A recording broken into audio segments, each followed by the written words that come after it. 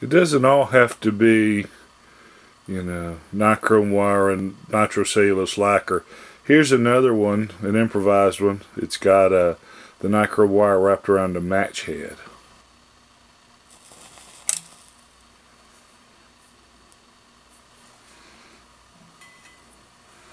It's a match head and steel wool.